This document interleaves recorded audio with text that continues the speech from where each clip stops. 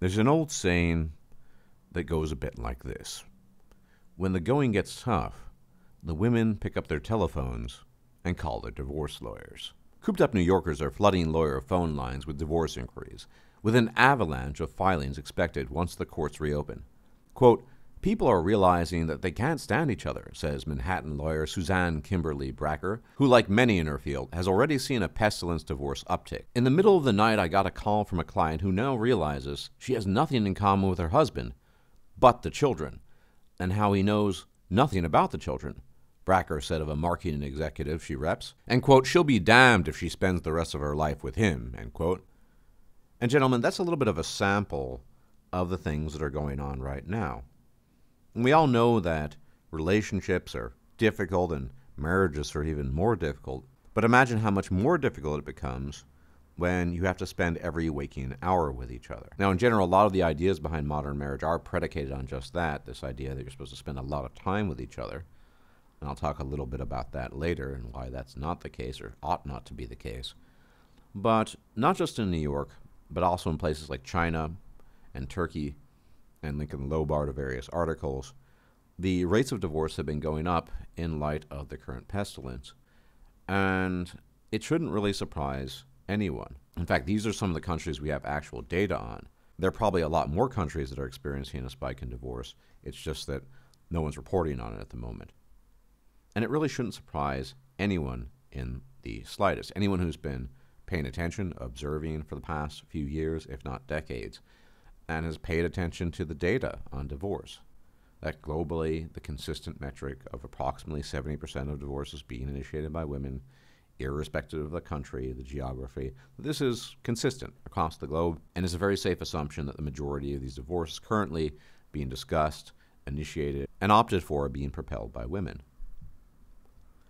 And on top of that, despite everyone's proclamations to the contrary, at least by dint of self-reporting, it seems that couples are having less and less sex in the bedroom due to the current pestilence, quarantine/lockdown, not more. In other words, this idea that there'll be tons of babies 9 months hence turns out to be just a bit of poppycock. Now, sure, there will be some. It only requires one act of copulation, but the general trend, based on limited information we do have, is that couples, married or otherwise, are having less and less sex. And I think the current crisis, if that's what you want to call it, does put the spotlight on a couple of features of human beings and, more broadly, marriage in general. That being a very, very clear breakaway from some of the mythology that it is enshrouded in, namely that there's something sacred about marriage, or that men and women are the perfect partners to each other. Now, I've stated things similar in the past, and I'll state it again because it's a very, very important point to drive home. But men and women require each other for copulation and reproduction. They're not friends. They do not get along in the sense of friendship. They typically have vastly different interests. And marriage entered into the equation simply as a means of rearing and raising children. So the institution of marriage itself, historically and arguably prehistorically, was there to aid in raising of children. Nothing more, nothing less. It was not to fulfill each other. It was not there to create happiness between the man and the woman. It was not there to create a lifetime friendship.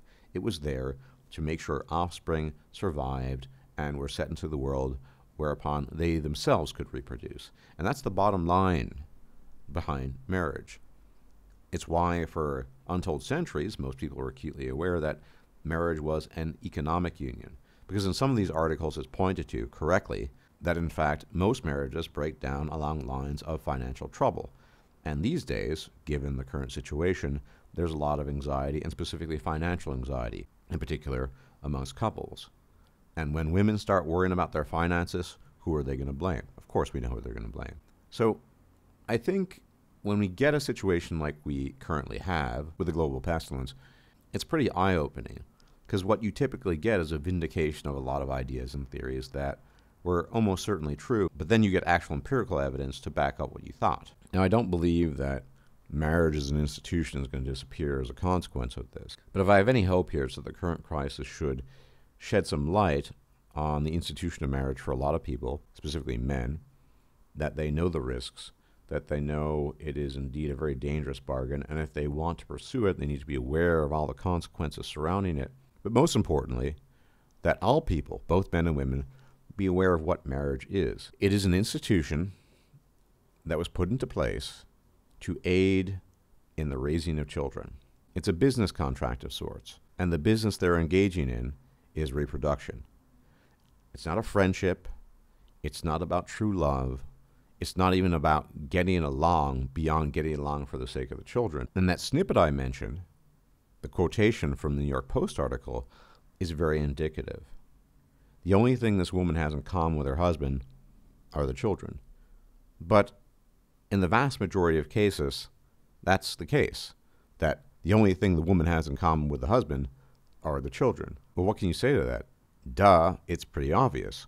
The reason why marriage exists is for the sake of children.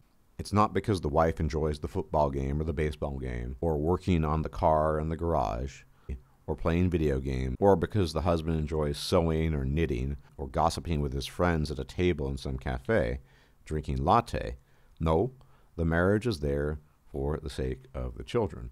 It's not there, I repeat, for the happiness of the people involved. And I think this is the light at the end of the tunnel.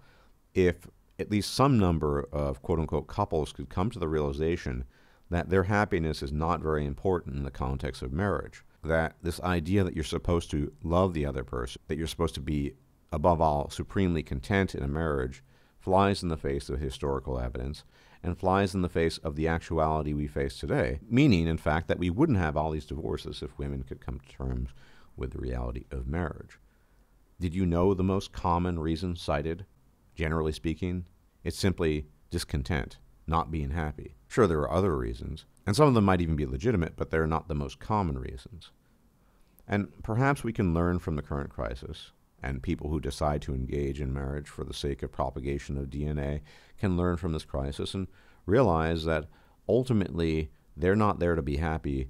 They're there to stick together for the sake of raising children who themselves will grow up to copulate and reproduce in like manner and engage in similar behaviors. But of course the issue here is people don't want to hear that. They don't want to hear the harsh reality that marriage is a reproductive economic business contract. They want to hear that it involves love and trust and all this mystical mumbo-jumbo. But when the going gets tough, we see what happens. We see women wanting to file for divorce. We see economic anxiety. We see all these myths that are typically floated about in the mainstream crumble into nothingness because the myths themselves are built on castles of sand. It's just hocus pocus and nonsense. Marital relationships have always been about finances, and they are the bedrock, the backbone, and nearly everything. We can only hope that many people learn many lessons as a result of this crisis, but especially with respect to marriage, the realization that marriage is either not what it's cracked up to be, or it is what it's cracked up to be in the sense of a reproductive economic business contract used to usher in progeny in order to raise them to the point where they themselves can reproduce and follow in suit. Now, on a final note, and perhaps the most salient and important point to drive home, what we can observe here is a good piece of evidence to suggest that men and women did not evolve to spend copious amounts of time with each other beyond the necessities of copulation and reproduction and some interaction. No, females were doing what they were doing, males were doing what they were doing. They had different tasks. They had a different partitioning of jobs they had to execute for the sake of survival and reproduction. And we even see this in the case of work. Jordan Peterson was famously asked if men and women can work together. He offered a lopsided but somewhat honest answer of, we don't know.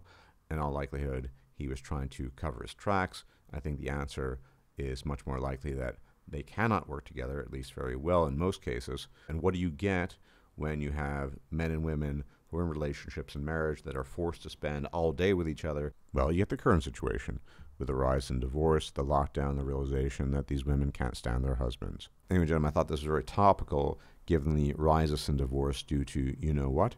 And if I'm still alive, I'll check you out later. Until the next time, may the gods watch over you, and bye. If you liked this video, please like, share, and subscribe. And if you enjoy my content, please consider making a donation or becoming a patron. Thanks for watching.